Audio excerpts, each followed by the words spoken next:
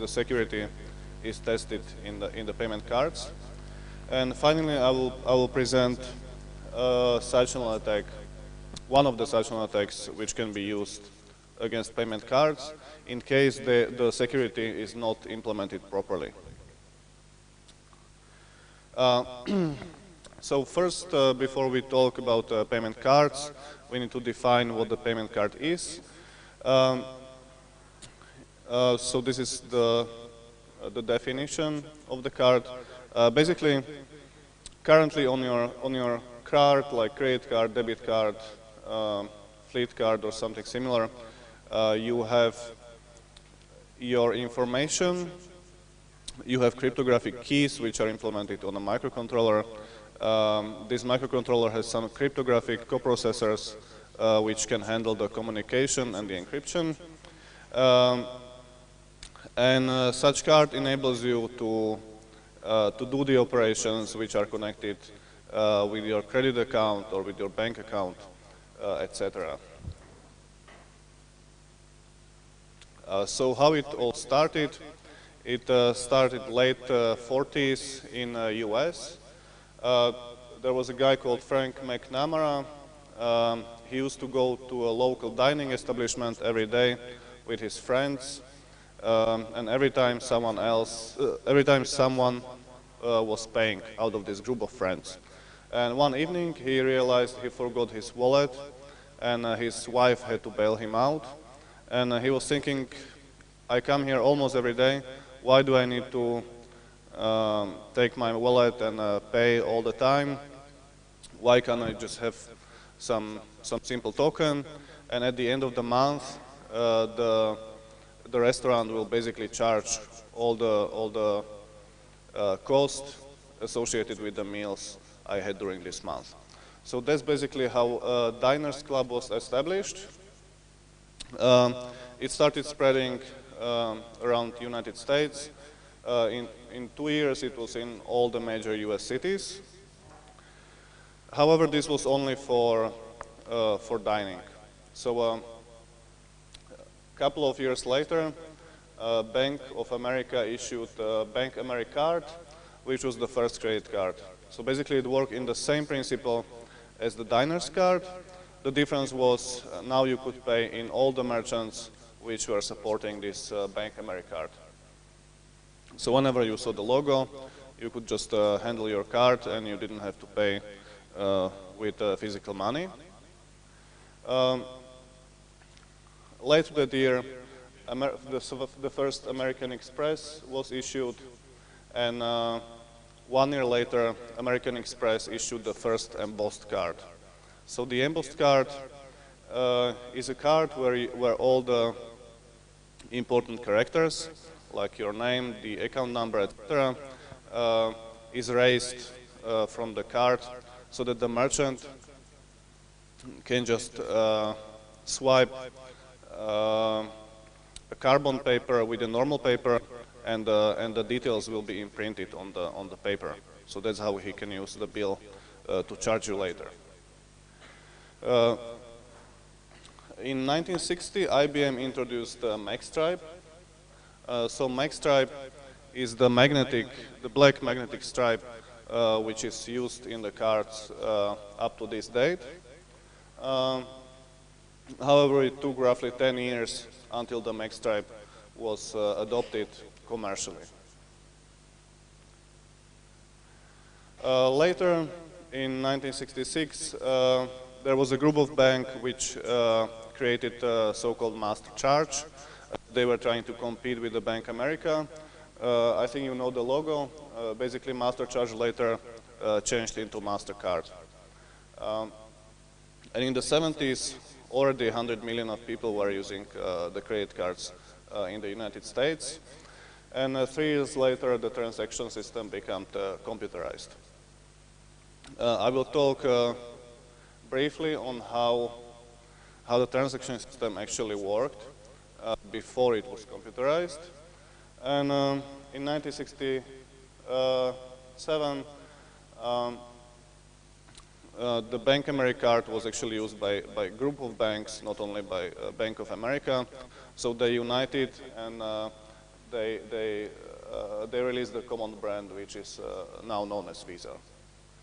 So this is how Bank America card looked like, and it changed into Visa. So how the first transaction worked?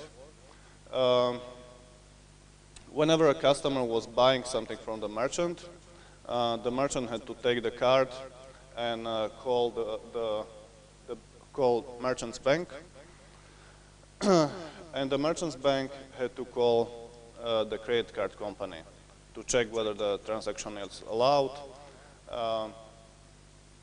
and whether such amount can be charged, etc. So the credit card company was looking at the customer's name and the credit balance, and then it charged the amount to this customer. So how the stolen cards were handled, it was in a way that the books with the lists of stolen cards were distributed to the merchants, and it was on merchants to check whether the card is stolen or not. So of course this entire process was quite slow, and it might take a couple of minutes until the merchant could actually charge your card. So if you, for example, imagine a coffee shop in the morning and there is a queue of people, and if every single person wants to pay by credit card, and it takes, I don't know, 2-3 minutes only to check the credit card, it would be super slow. So the merchants actually often assumed the risk of smaller transactions. So let's say if coffee at that time cost 50 cents, they were assuming the risk, for example, up to $1. So if someone was just buying 1-2 coffees, they store the information from the card, and then later that day, when they were not so busy, they would just call the bank and they would just give them the list of these cards to charge them all at once. Of course, it was done in a way that merchants who did not follow the verification procedure were liable for the fraudulent charges. So if you went to this coffee shop with a stolen card, you had quite a high chance that it would just go through. Later there were magnetic stripe transactions. We have them until today, so the cards are not fully computerized. Even if you have the chip, you can also pay in most of the merchants by magnetic stripe. The procedure is very similar to classic tapes. Basically, the magnetic stripe stores the data, but in the tape, the mechanism rotates the tape so that it can be read by the reading head. In case of these cards, basically the human who is operating the card has to swipe the card through the reader. There are 2 or 3 tracks on the mag stripe. Normally just 2 are used, and they store all the important information. So currently the PIN is encrypted, but of course when it was released in the 60s and 70s, there was no strong encryption, so it was just stored in the plain text. So what were the security issues? Again, the liability was still on the merchant to check whether the card is genuine or not. Another thing was if the transaction did not take place in the terminal, so if some clerk had to take the card, he could easily swipe it through some fraudulent reader first and store all the customer's data. Then he could charge later the amount he wanted. Even at the terminal, if the thief was good enough, he could just swipe it directly through 2 devices, one the proper one and one the fraudulent one, and still have all the information. So this made the cloning of the cards very easy and even more common than before when the embossed cards were used. So now we come into electronic cards. So surprisingly, actually the change to electronic cards wasn't because of fraudulent charges or anything. It was because whenever the verification took place, they had to call the credit cards company, which were all in the United States. So in Europe, they decided this is too expensive and they want some other way to verify the cards. So they started the EMV in 1993. So this abbreviation of these three companies, Europay, MasterCard, and Visa. Currently, Europay is under MasterCard. And later, these were joined by some other companies, and they together created EMVCo, which is currently the main certification body for all the electronic cards. So whenever you have some electronic card in your pocket, it is certified by the EMVCo, which is the umbrella organization releasing the protocols and releasing the security guidelines, etc. So the first system was released in 1994, and basically this is how we know the cards until today. So instead of the information which is directly visible, we have the chip which is hidden under the contact area of the card, and which does all the computation. So in United States the situation was different. In US the calls were still cheap, so they didn't feel the need to change into electronic cards. They were still using magnetic stripe mostly until 2014. However, the credit card losses went up to over 5 billion in 2012, which was a really huge amount. In the end, this amount, it had to be paid by credit card companies to the banks.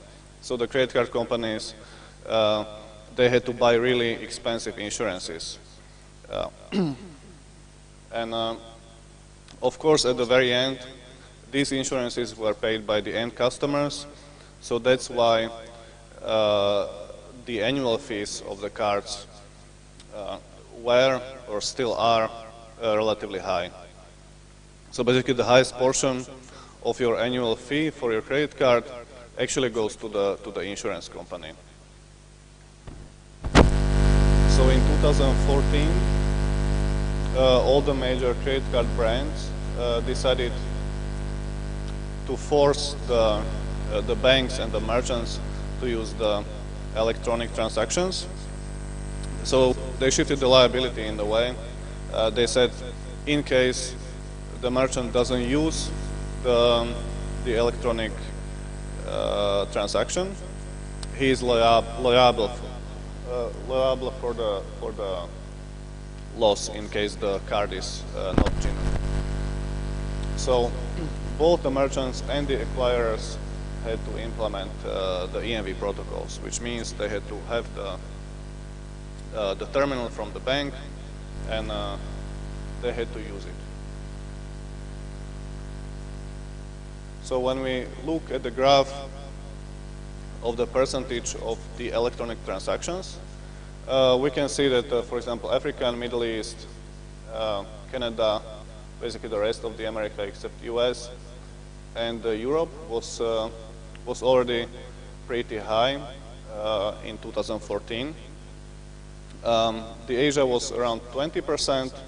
The United States were roughly around 0. But after the shift of liability, this changed rapidly.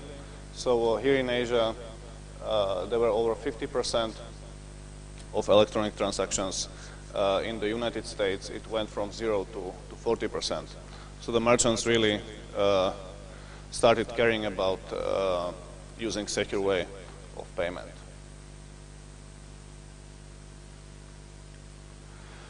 So to summarize how the entire system evolved, so first of all, in the first cars, we had the embossing. Here we can see the embossing machine. So the merchant would put the card here, then he would put the carbon paper, and then put the bill. Then he would swipe this black handle and imprint all the information which is on the card. In the 70s, we had magnetic stripes, so it was relatively similar to this first method, only that it was much easier to automate it and to do the transaction electronically. However, both methods were very insecure. So in 1993, the EMV Co. started releasing the cards with the chips.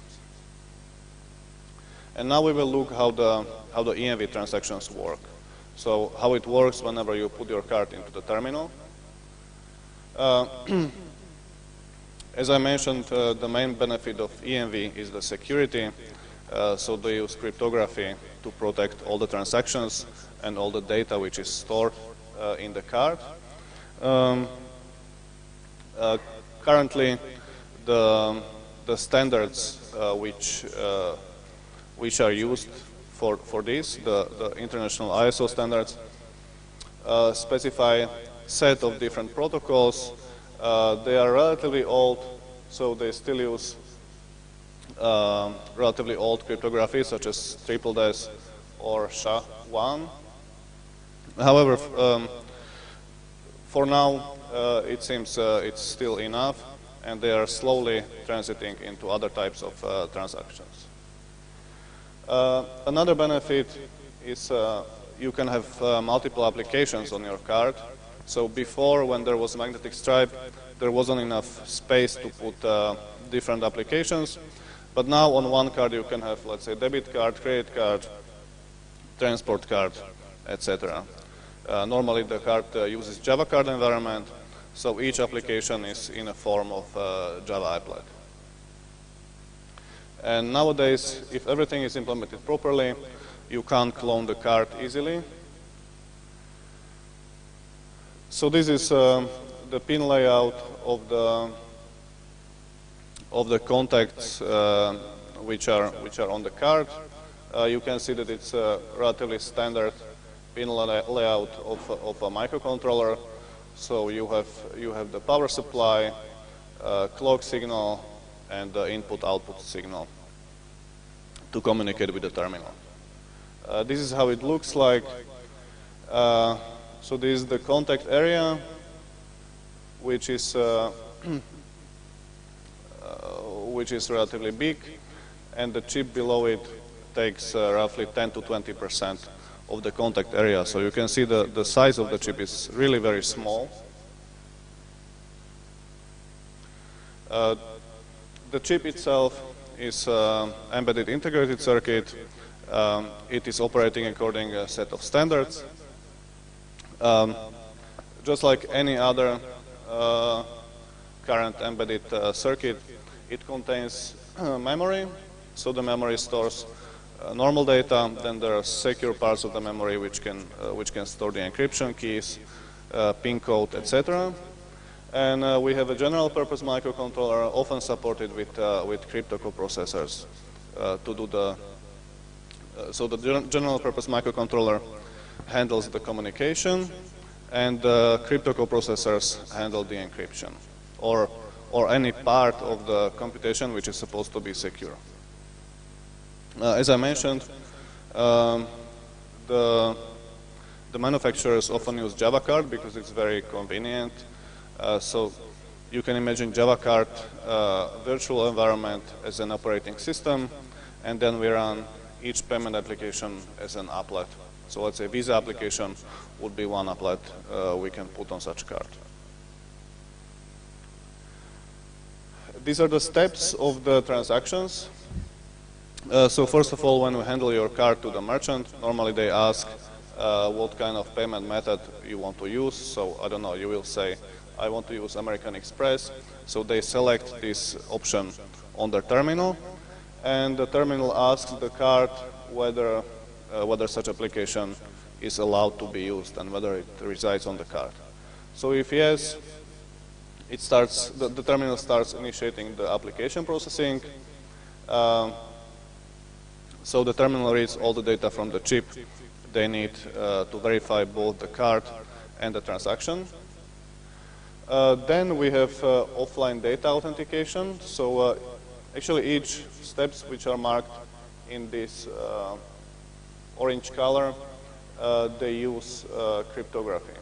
So we have several different methods to authenticate the data on the card. I will explain them later. Then the terminal checks the processing restrictions. So basically it checks whether such transaction is allowed. If it is allowed, then it proceeds with the cardholder verification. So you can verify your transaction either by PIN code, or later you can verify it by signature. Some cards also allow signature directly on the terminal. Then the terminal does risk management. So it decides whether the transaction should go offline, or whether it can be processed, whether the transaction should be taken online, or whether it can be processed offline. This basically means normally in your card there is specified a threshold. If you buy something within the threshold, let's say, I don't know, maybe 20,000 rupias, the transaction can be done immediately without checking with the bank. Whenever a transaction takes higher amount, it always goes offline and checks whether you have enough funds, etc. So the terminal action analysis basically tells the card whether it will process it online or offline, and if online, then it will ask for additional data. So then we go for online processing in case it is decided, or we go directly to the completion. So in the final step, basically it is decided whether the transaction is approved or declined. So the offline data authentication step is important here because it verifies whether the card is valid. There are three different methods which differ greatly. Currently, dynamic authentication is the most prevalent. If we have the static authentication, it just ensures the data read from the card has been signed by the card issuer. This method prevents the modification of the data on the card, but it doesn't prevent the cloning. So basically the card has its application data, and it has the signature of this application data, which is signed by the issuer's private key, which is the bank. So the terminal has the public key in order to verify whether the signature is valid. So how it works, the card sends both the signature and the application data, and then the terminal can check whether it was really signed with this key, so whether the integrity is there. Of course, you can clone both the application data and the signature. Nothing prevents you from doing that. So that's why we have the dynamic authentication. For the dynamic one, the card has its own RSA key pair, and it has a public key certificate which is signed by the issuer, so by the bank which issued the card. So in this type of authentication, the card will send its public key certificate to the terminal. Terminal will verify whether the certificate is valid and really signed by the bank. And then it follows standard challenge response protocol. So it will send some random data to the card, and the card will sign it, and the terminal will check whether the signature is valid and whether it is really signed by the key which was issued by the bank. And then there is a combined data authentication, which is only used for some specific markets at the moment. I won't go into details, but in this type of authentication, not only the card is validated, but also the transaction.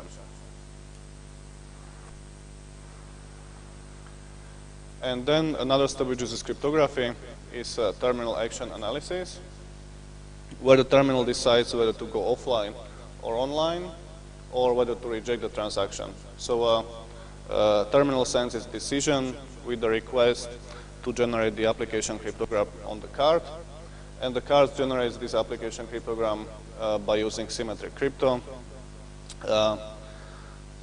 which is sent back to the terminal. So in this case, the card uses make algorithm 3, which I will explain later, because the side channel attack I will be describing will be actually on this make algorithm 3. So apart from verifying whether the card is functionally secure,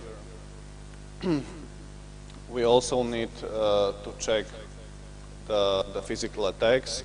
So for example, yesterday I was showing you one way to check the security against fault injection attacks, but we also need to consider side channel attacks.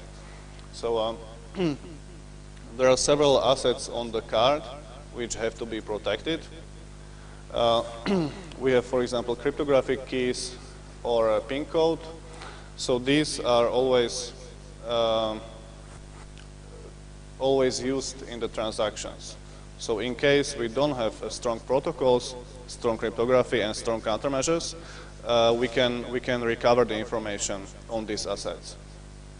So for example, when it comes to RSA keys, they can be recovered by different types of side channel attacks. I will detail these attacks later. When we have DES keys, they can be recovered both by side channel attacks and by fault attacks.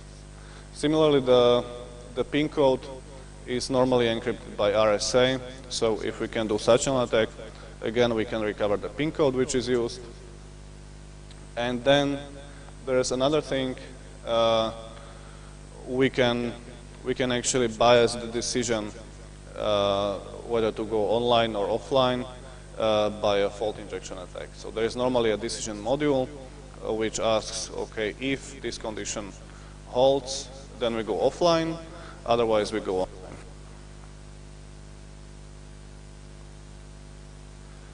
So this brings us to the certification process. So how do we ensure that all the card's assets and the transaction is actually secure?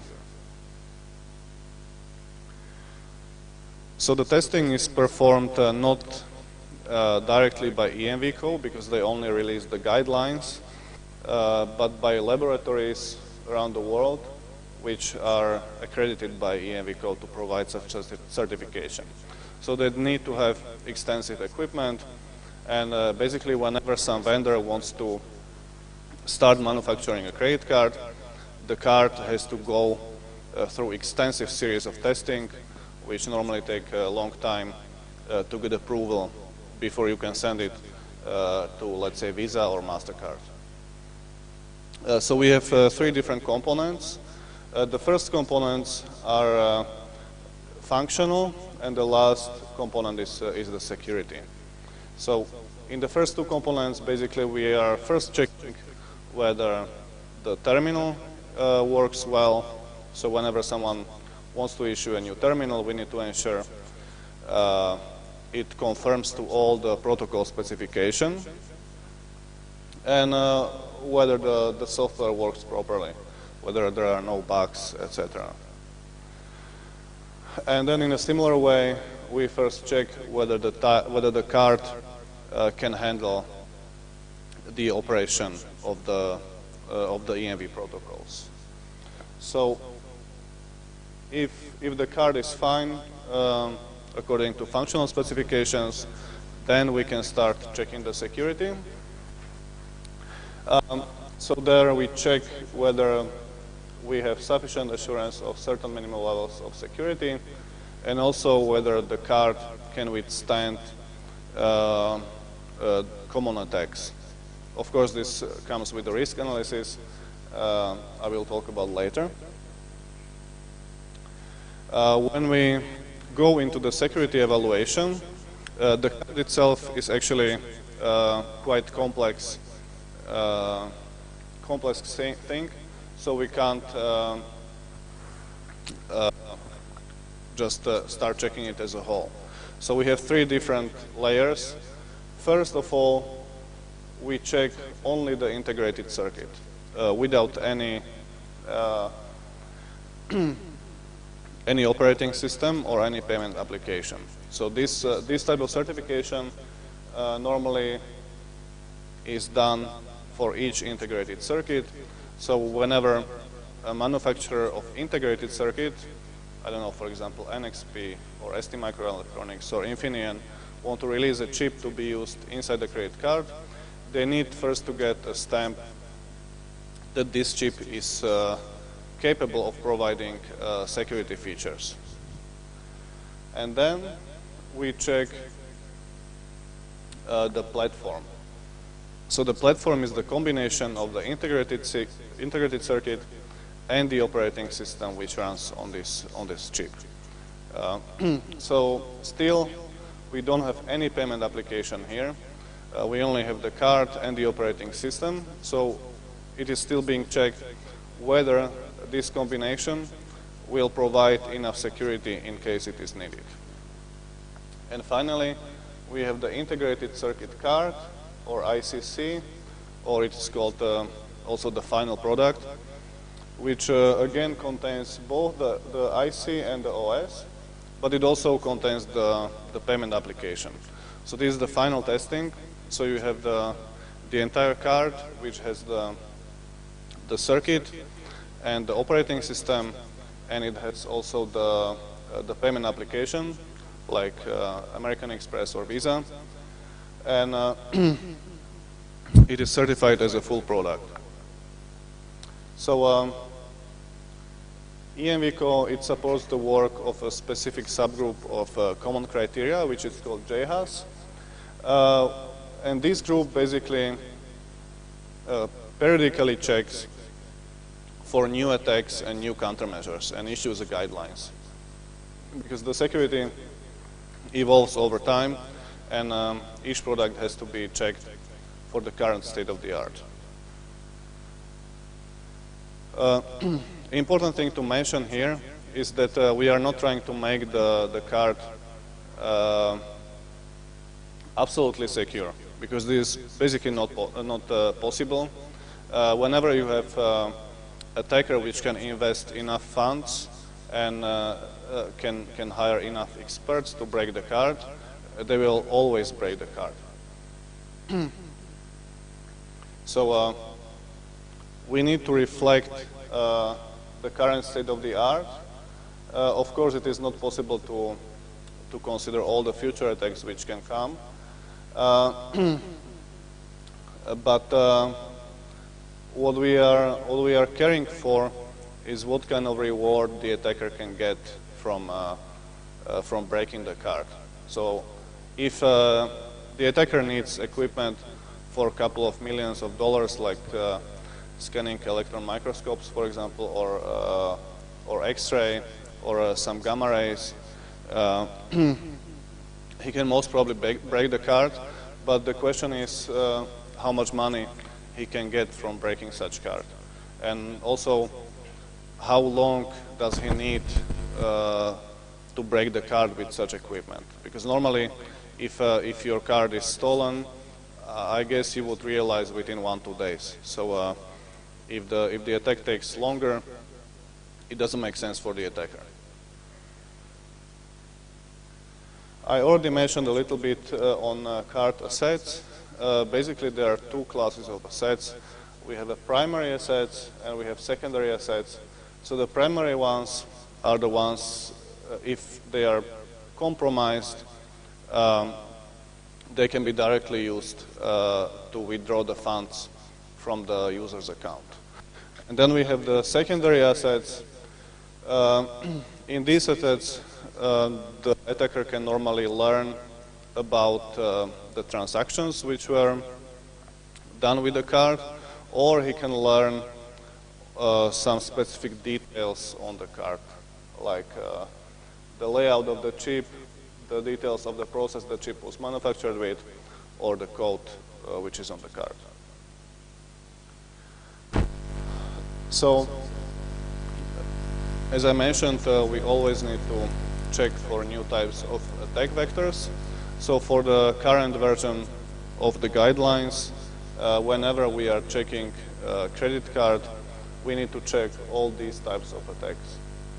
So they range from reverse engineering, fault attacks, satchel attacks, up to the protocol attacks, replay attacks, etc. So basically all kinds of attacks you can imagine, they always need to be tested.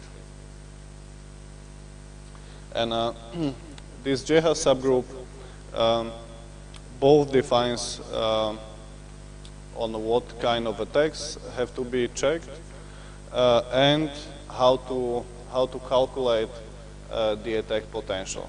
So there are several factors which have to be taken into account when we check the security of the card.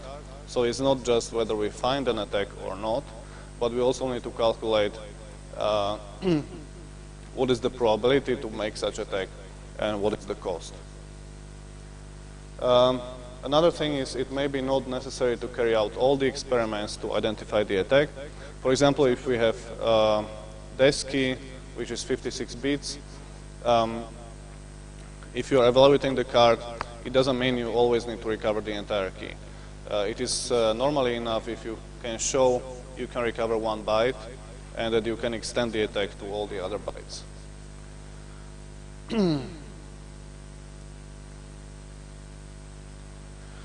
There are two different phases for the evaluation and for the rating, how the security of the card is calculated. We have identification and we have the exploitation. The identification means we are trying to identify the attack which can be used. So first of all, we set up the equipment. Let's say we open the card, we remove the glue, then we start setting up the protocol. So we will have the scripts for the communication. Then we set up the scripts for the actual attack, so for the key recovery, etc.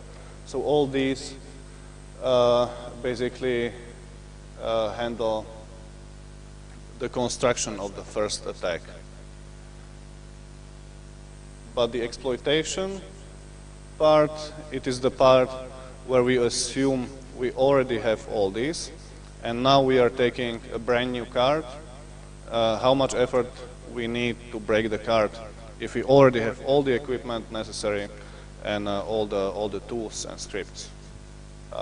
By the way, TOE is target of evaluation, so basically the card.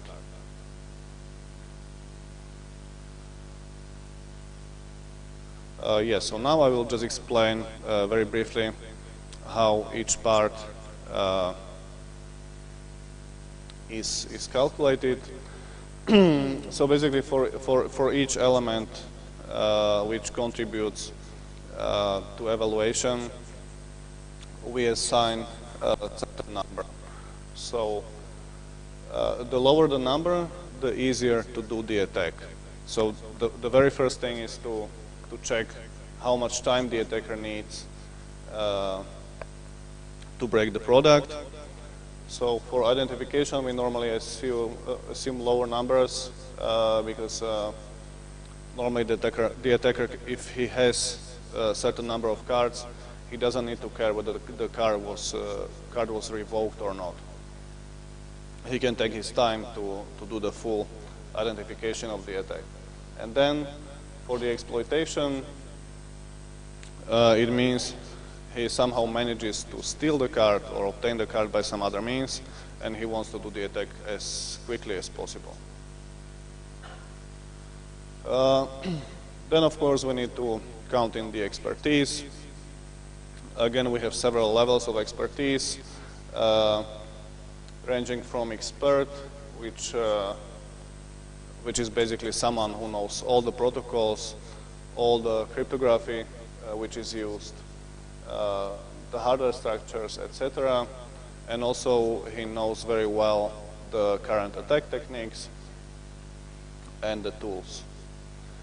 Then we have someone proficient. Normally the proficient person is someone who already has the tools and has the scripts, etc. So he basically knows how to run the attack, but might not know exactly what is happening.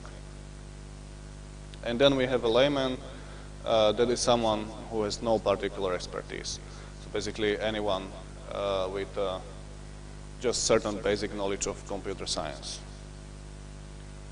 The extent of expertise is counted both in how well the attacker knows the equipment and also how is his knowledge on different things. So of course, like the very basic equipment to be able to use such an attack is the oscilloscope or the microscope to open the card. And normally the basic knowledge would be common cryptography and then some details on such an attacks and fault attacks. So again, we assign the value ranging from layman to multiple experts. By multiple experts, we mean we have expert in each of the domains. So we have some expert cryptographer, then we have expert on such an attacks, expert on hardware, etc. Then we rate the knowledge of the target of evaluation. Basically, it means how much information the attacker needs about the card to do the attack. So, for example, it ranges from public information, which can be obtained by anyone. So if you just search on the internet on the credit card, you would typically get this information. Up to the very critical information, this type of information is known only by very few individuals within the developer company. Normally it is controlled on a very strict need-to-know basis.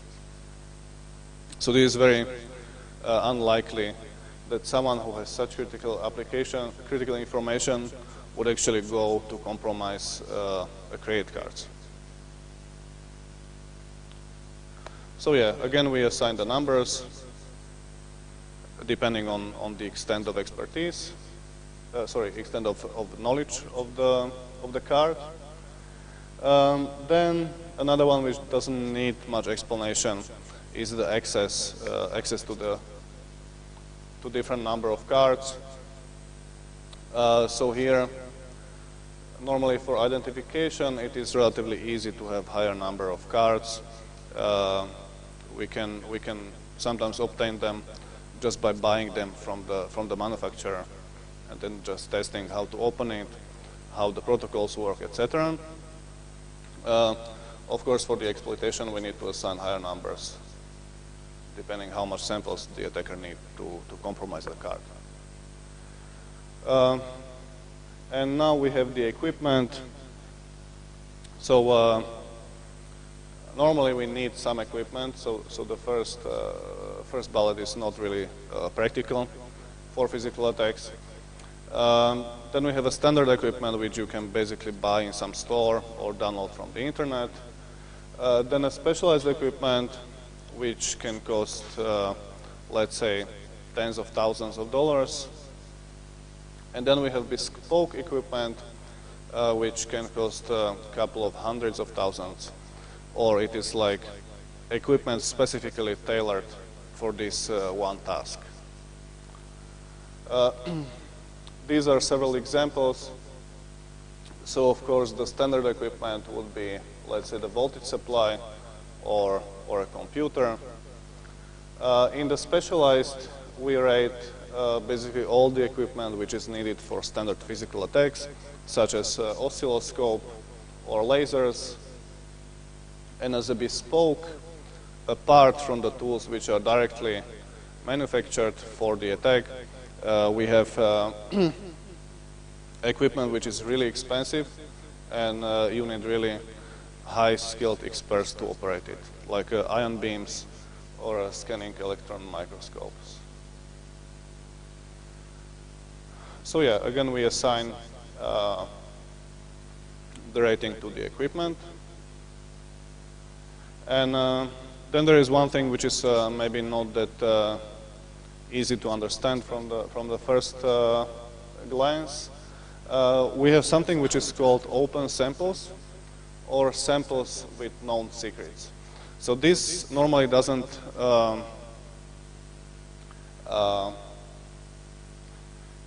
normally you can't use this type for the exploitation, but you can use it for identification. And what does it mean? If you have a card you're using for identification, you will have a platform, in case of open samples, to which you can put your own applet. So on the credit card there will be, let's say, Visa application, but you can also put your own applet of some fraudulent application which will help you to recover the secret from this Visa application.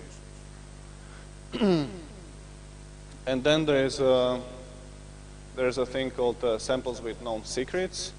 So this is somehow related. You basically have application which is running on your card, and you can choose certain specific types of data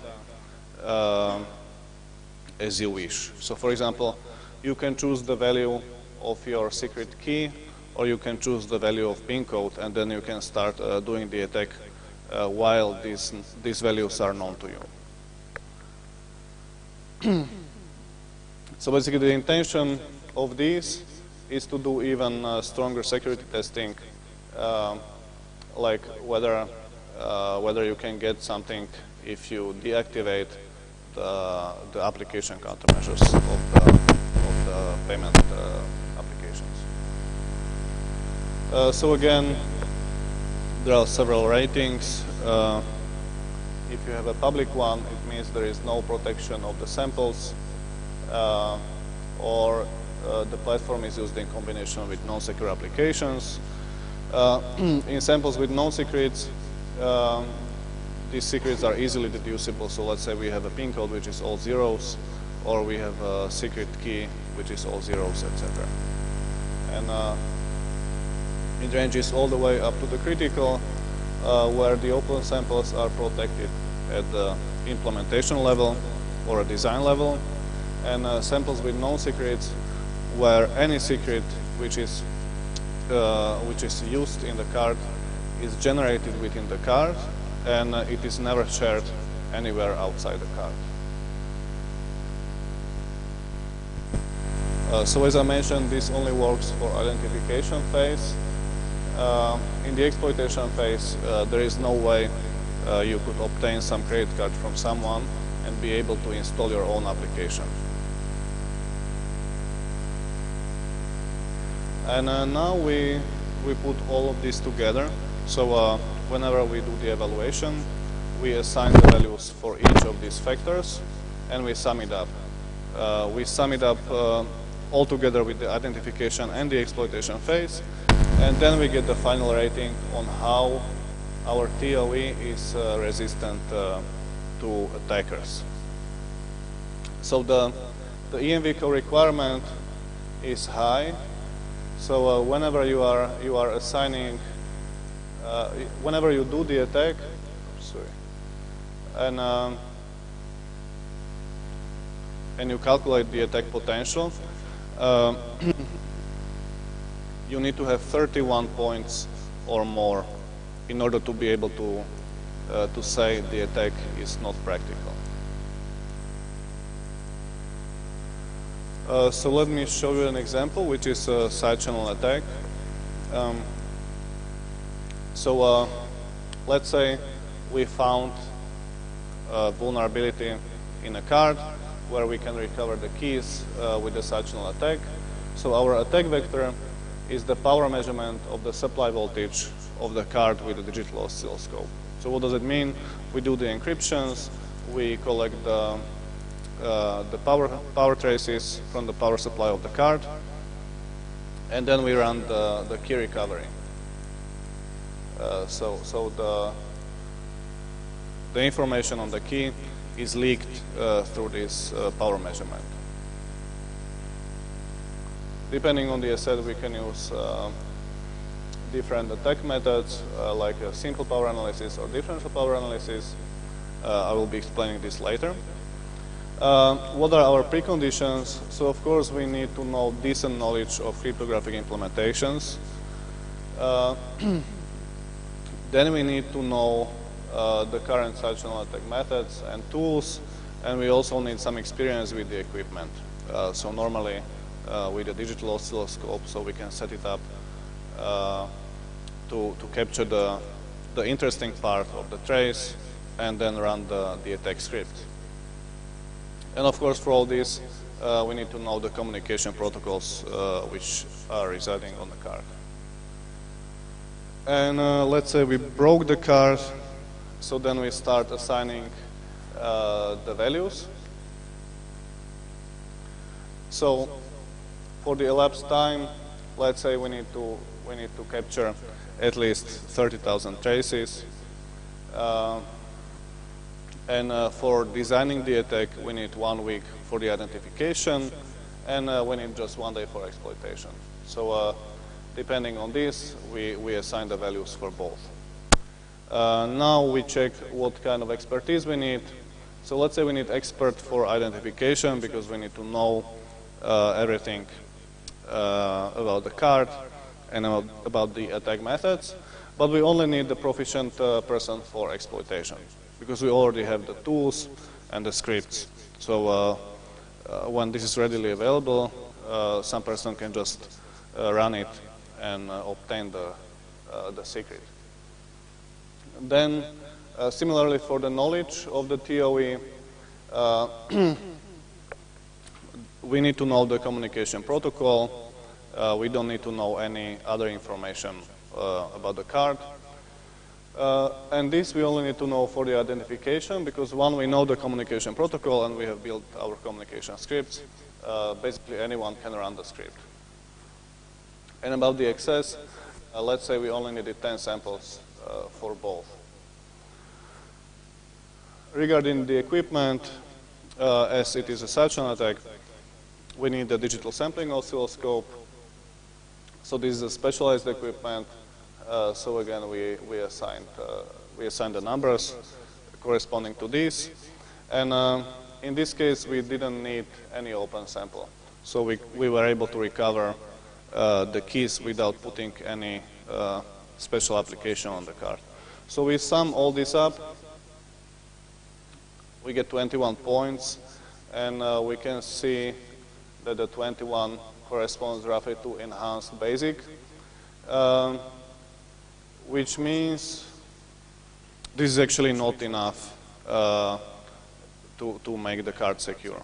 So whenever something like this happens and the evaluation lab does the attack and they justify it in these numbers, then the product has to go back to the manufacturer and they have to implement the measures to protect against such attack, so that even if we can still do the attack, the effort to do the attack is much, much higher to reach 31 points and more.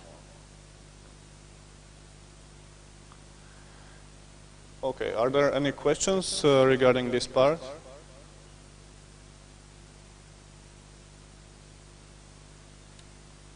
If not, I think we can make a 5-minute break before the last part, which are the side-channel attacks on the cards.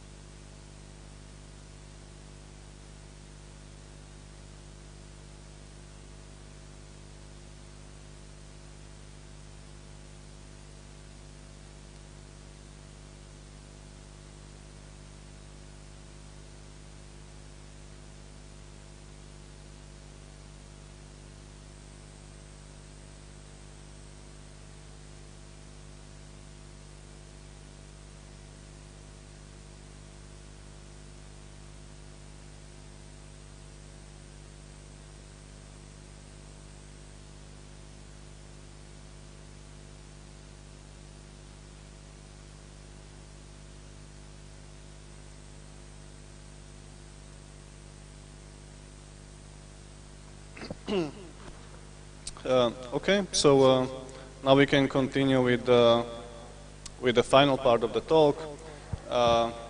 So this part will be illustration of a side channel attack. I won't be going into very tedious details of the side channel attack, but I will present high-level idea on how this works. So in case you are not familiar what is the side channel attack, you can imagine a burglar who is trying to get into a combination locked safe. So if we consider brute force attack, this means enumerating all the possible combinations on his lock in order to get inside. However, this lock has some physical characteristics, and if we can observe the characteristics and get the desired information, it will be much easier for him to break this lock. So for example, for this case, he is using acoustic side channel analysis. So he is listening to the sound of the lock whenever he rotates it a little bit. So there are normally some kind of teeth which fall inside the hole whenever the number is correct. So from this information, he can break the safe much more efficiently. So instead of taking weeks to find the possible combination, he can find the combination within 1 to 2 hours, let's say. When we come to side channel attacks in cryptography, again we are observing physical characteristics of our device. We do it during the encryption process. So these focus on the implementation of the cryptography rather than on the algorithm itself. Of course, the properties of the algorithm are also significant. We have different methods. These are just the ones which are maybe more prevalent compared to the others. So actually, mostly the first 3 are being studied in the literature. So timing means how long it takes to do the encryption. Power analysis, how much current does the device draw during the encryption. Electromagnetic analysis, we can either measure it locally. So if we have very precise electromagnetic analysis, we can check different points of the chip to get the information, or we can just observe the electromagnetic analysis, electromagnetic emanation of the entire chip. Then we have the acoustic analysis, which is, of course, not that precise. It is sometimes used in measuring the volume of the fan, for example, which cools down the device. And then we have the cache analysis. For example, if you know the Spectrum meltdown attacks, which were recently done on Intel processors, they use the cache analysis to do these attacks. In general, we divide such an attacks into simple and differential. Simple attacks capture just one measurement. So let's say just one power measurement during one encryption, and we already get the information on the secret key from this single measurement. So these types of attacks exploit the relationship between the operations which are done on the chip and the side channel information. So this is the example of RSA, square and multiply algorithm, where from the executed operations we can derive whether 1 or 0 was in the secret exponent. How does it work? So we have the secret exponent E, and we have the message X. Exponent E is a large binary number, and when we are doing the exponentiation, we need to use some kind of algorithm. So normally, square and multiply algorithm is applied. Whenever we encounter 0 in an exponent, we square the message. If we encounter 1, we square and then multiply. So of course, these operations have different power signatures.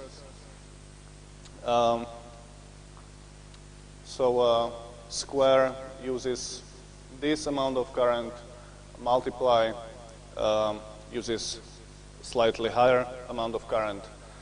So whenever we have a combination of a low current and a high current, we know we have square followed by a multiply, and that can give us, that will tell us the exponent bit, in this case was 1. Otherwise, the exponent was 0. How do we protect this? There are several different methods. We can add dummy operations. We can have a so-called multiply always algorithm, which always does both squaring and multiplication. And in case there was 0, it only uses the result of the square. If there was 1, it uses the result of the both. Then we have so-called message blinding, where we use, instead of calculating x, we use some random number multiplied by x. This method also protects against the timing leakage. And then we have random operations.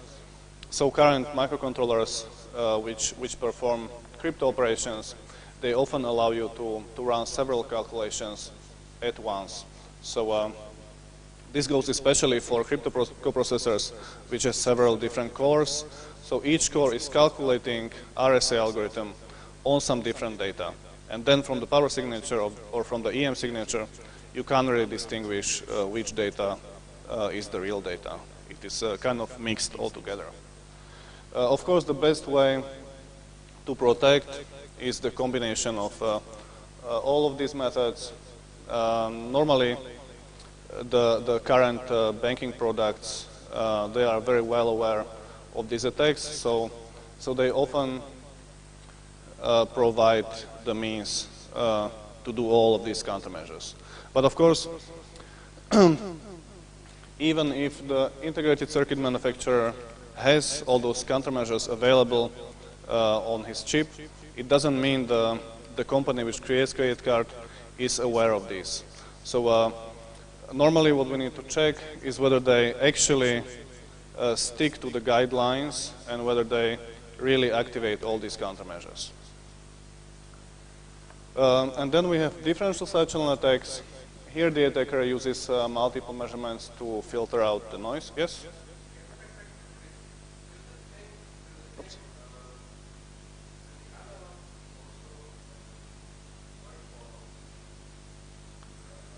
Yes.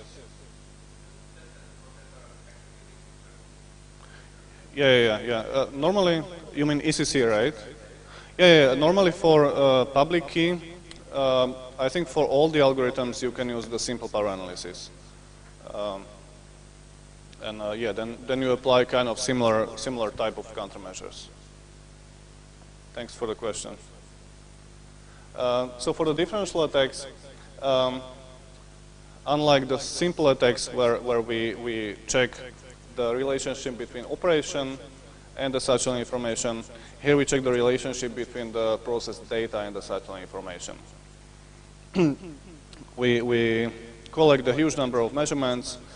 We divide them, let's say, we divide them based on the first bit, whether the bit, we take the traces which have first bit 0 and all the other bits random, we put them in one group, and the ones which have first bit 1, we put in the other group. And then we do the hypothesis and the correlation. And if we have more signal than the noise, we will normally get a peak in case our hypothesis is correct. As I mentioned, I will be talking on MAC algorithm 3, which is the ISO standard used for calculating the message authentication codes in the EMVCo cards. It is used for generating the application cryptogram. It uses DES and triple DES to do the code. It is based on cipher blockchaining, which basically means we have several portions of the message, and we do the encryption, and the result of the first encryption is first XORed with the other portion of the message before it goes to another encryption module. And at the very end, we have a triple DES, so we use 2 different keys, and then we get the result, which is always the same length. Just a bit of details on DES. It is a relatively old algorithm. It is with us for roughly 50 years. It is US FIPS standard, which was superseded by AES roughly 20 years ago.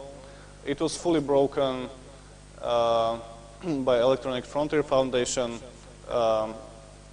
So the full brute force attack can be done in 22 hours.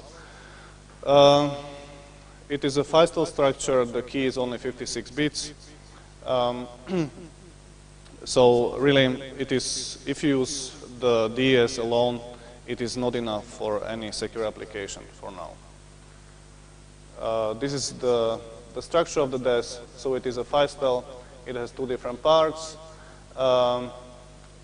IP stands for initial permutation, FP for the final permutation.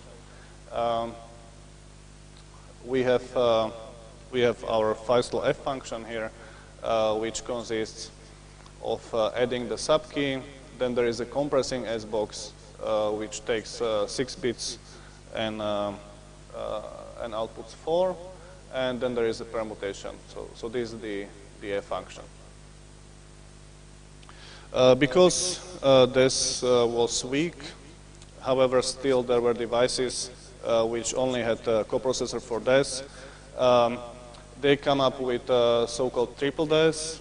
It was effort to make DES resistant to brute force attacks, so kind of to enlarge the key space. There are several different variants, ranging from 1 keys to 3 keys. Of course, 1 key variant, it has the same security as a standard DES. The 3 key variant is actually vulnerable to meet-in-the-middle attacks, so it provides the same security as the 2 key variant. So for the mega algorithm 3, a 2 key variant is used. But for example, for federal systems, the 2 key variant is already depreciated. If you want to break the DES, you can basically go to this website. The breaking time ranges between 26 hours and 3.5 days, depending on how much you pay. So if you are not in a rush, you can pay just $100 and they will decrypt for you.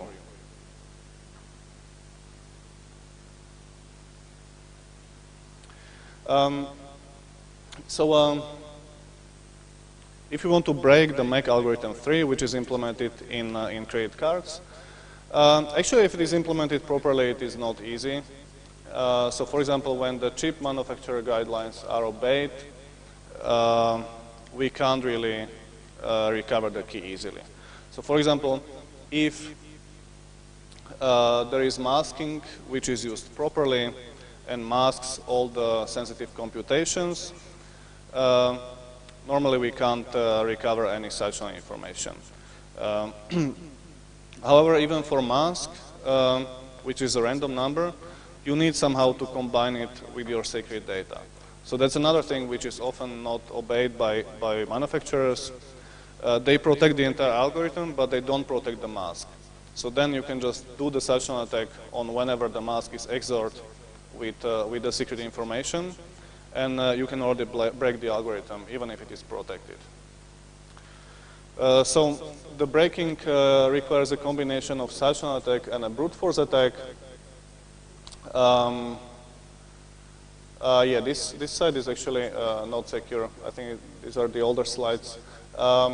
Actually, both portions of the key are recovered by the brute force, but before we need to get some intermediate data which can be recovered by such an attack, and I will explain how. So this is our MAC algorithm 3. So our preconditions are we know the initialization vector because it is standardly known in the CBC mode. We know the result, and we can choose the message which goes to the encryption algorithm. So we always choose M1 to be a constant value, so that this entire part is constant, and we always choose M2 to be a random value to be able to do the statistical attack. So what we do, we measure the leakage at this XOR. So we measure the result of the XOR, which is done on operands C1 and M2. So as I mentioned, C1 is always constant because M1 is always the same value, and M2 is random. So this will allow us to statistically correlate the data with such an information. After we recover the C1, we actually know the input to this, we know the output, we know the initialization vector. So what we can do, we can just do a brute force attack on the first key. So as you saw in the previous slides, basically you pay $100 and you get the first key. And once you have the first key, you can actually recover all the blocks until the end, because always the first key is used. The message is something you know, so you go all the way up to the last input. And now you know the last input to the triple dash. You know one portion of the key for the triple dash, and you know the result. So again, in the very same way, you can get all the information up to here, and you know all the information from here. So in a very similar fashion, you pay another $100 to recover the second key. So to summarize this part, the main weakness in this is actually a short key length of dash, which allows the brute force attack whenever you know the input and the output to the dash. Schemes are very slowly moving to AES, which will eventually eliminate this type of attack. Even if the product manufacturer uses proper masking and hiding, which are such countermeasures, the attack can be easily avoided. As I already mentioned, current manufacturers are very well aware of these techniques. Normally they have security teams which lead the design of the countermeasures. Again, risk management is the right approach. So of course it requires extensive amount of expertise and equipment to do such type of attack. Number of transactions on the card is limited either to 32,000 or 64,000, so you don't have unlimited number of trials and errors. And normally the attacker doesn't have knowledge what kind of chip is inside the card, but the evaluator does. So whenever the evaluator says the card is secure, normally the attacker doesn't have many chances to break it. Similarly, if the card is reported as stolen, all the secrets become useless immediately. So to conclude my talk, as you saw, the security of payment cards has gone a long way, all the way from embossed cards, which or the magnetic cards, which had absolutely no protection, to the relatively strong cryptography in the current versions of the cards.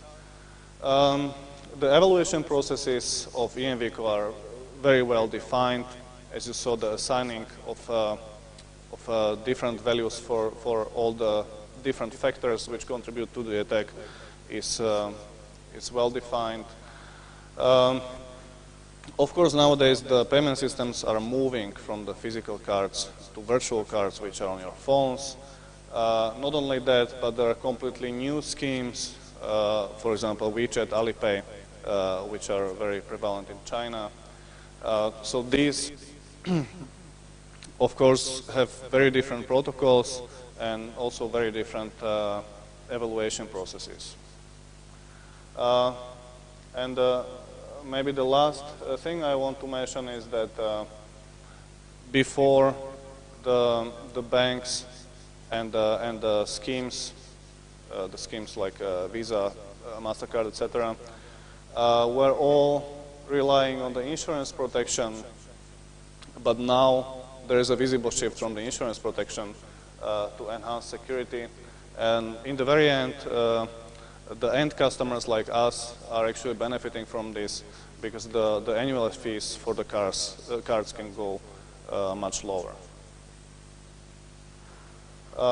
In case you want some additional reading, in the first paper, if you are interested in how this such an attack on MAC algorithm 3 works, you can read the paper. They describe it very well in sufficient detail. These two documents specify the entire EMV chip technology and the evaluation process. And finally, the joint interpretation library document from JHAS shows how to calculate this attack potential. So this is where I took the numbers from, and they describe in much higher details how to assign the values, so that the evaluation laboratories all know how to proceed with the evaluation. Okay, that would conclude my talk.